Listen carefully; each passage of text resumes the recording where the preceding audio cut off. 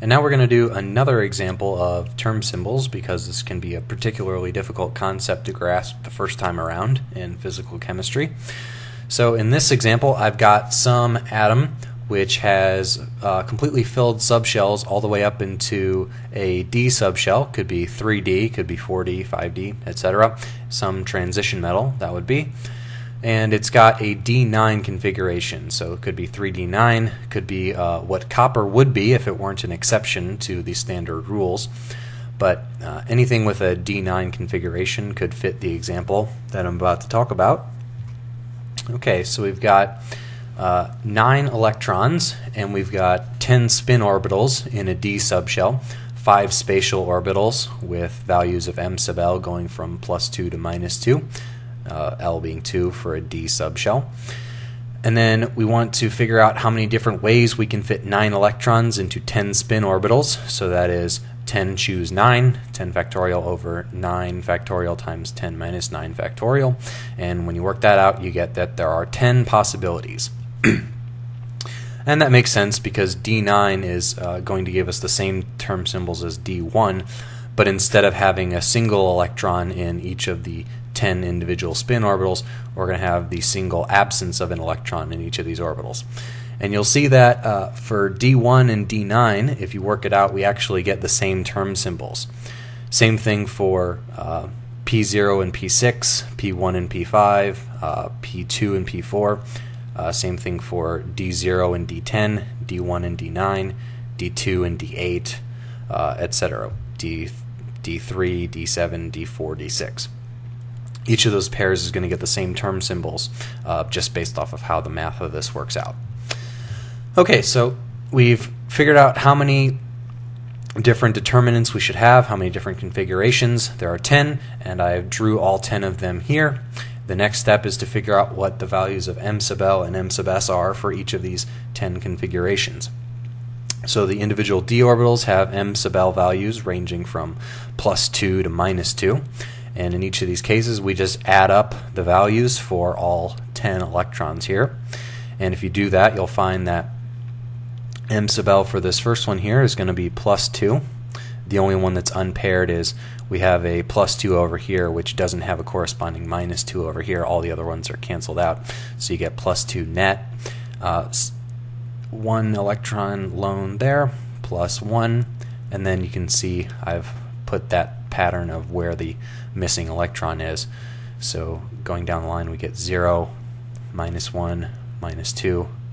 You should be able to convince yourself that this is in fact correct by adding up the value of m sub l for all 9 electrons in the shell as well. Then for m sub s, in each of these cases, you have 5 spin up and 4 spin down electrons in the first 5.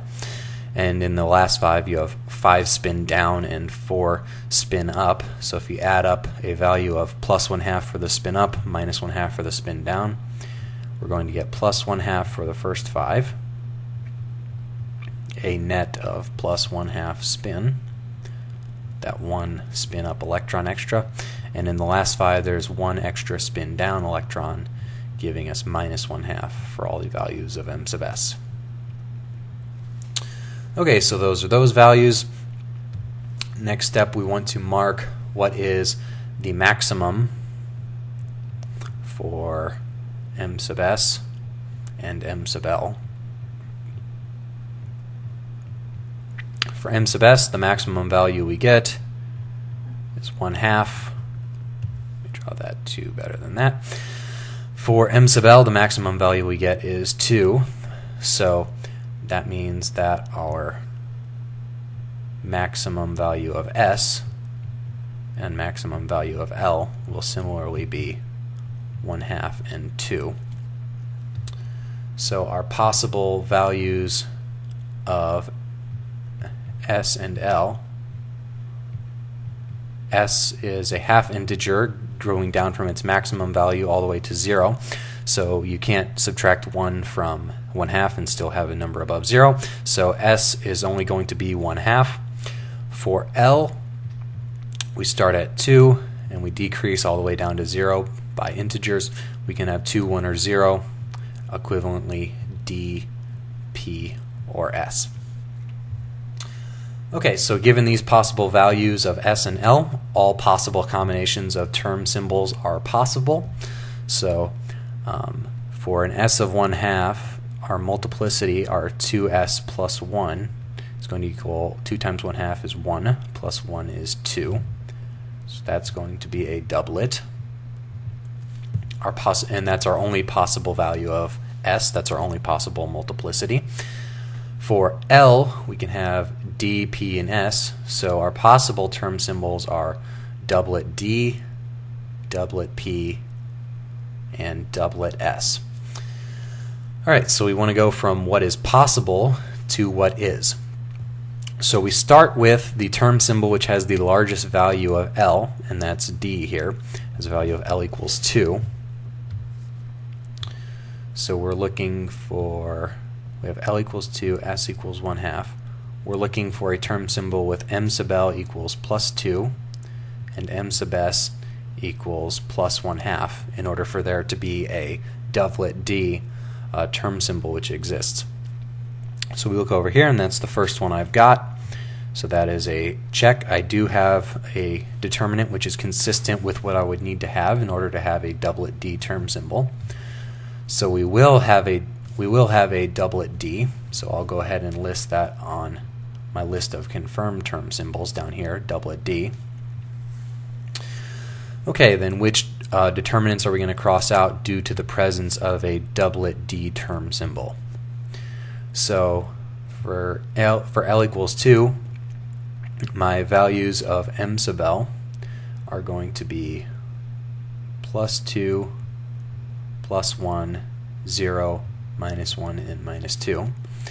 For an S of 1/2, my values of M sub S are going to be plus 1/2 and minus 1/2.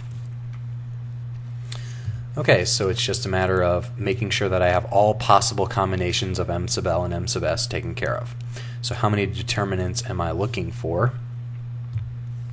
The number of determinants I'm looking for is going to be 2S plus 1 times 2L plus 1. That's how many determinants it takes to match out all possibilities for M sub L and M sub S for all possible pairs of those two. And that is going to equal, for my present case, 2S plus 1, with S being 1/2 is 2. 2L plus 1 is going to be 5. That's going to be 10 determinants. So this doublet D term symbol is responsible for 10 of these configurations here. And you'll notice that I only have 10 total here. So in fact, all of my configurations here are contained within this doublet D term symbol. This doublet D term symbol accounts for all 10 possible electronic states here. Okay, so let's just go ahead and demonstrate that for purposes of demonstration. 2 plus 1/2, that's that one. 1 1/2, 0 1/2, minus 1 1/2, minus 2 1/2. Okay, those are all the possible values of M sub S plus 1/2 with M sub L. Plus 2 minus 1/2, plus 1 minus 1/2, 0 minus 1/2, minus 1 minus 1/2, and minus 2 minus 1/2.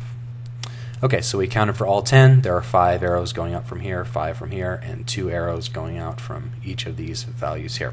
So we've accounted for every possibility of M sub L and M sub S that we should get given a doublet D term symbol. So our doublet D is in fact the entire list of term symbols because we have crossed out all possible determinants, all possible electron configurations within that 3D subshell, or 4D, or whichever one it is, this D9. Okay, then if we want to include values of J as well, then we want to go from remembering that we know that J is less than or equal to the sum of L and S, and it is greater than or equal to the magnitude of the difference between them. So for D, remember our L equals 2, S equals 1/2. So that's going to give us possibilities which include 2 plus 1/2 5 halves, and 2 minus 1 half, which is 3 halves. And those are the only possible values of j allowed. So our term symbols including j is doublet d 5 halves and doublet d 3 halves. So just one more thing to show, we have these 10 individual electron configurations here, but we have these two term symbols here. So if we ask ourselves, should there be 10 states represented in these two term symbols here? There should be, and in fact there are. And we can show that by saying that the value of m sub j goes from j to minus j by integer values.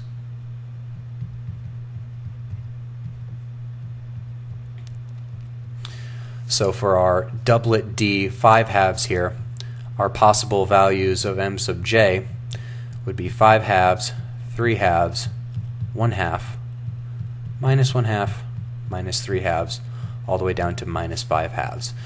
And if you notice, there are 6 total possibilities in there, so there are 6 states inside of that doublet d 5 halves term symbol, 6 possibilities there for our m sub j quantum number for that atom. Then for our doublet d 3 halves there, m sub j can equal 3 halves, 1 half, minus 1 half, or minus 3 halves. And you notice there are 4 cases there. So we have 6 up here, 4 possible down there. So between these two term symbols, there are 10 distinct quantum states which are possible. Remember, a quantum state is one which has a distinct set of quantum numbers. So m sub j is a quantum number for a given atom.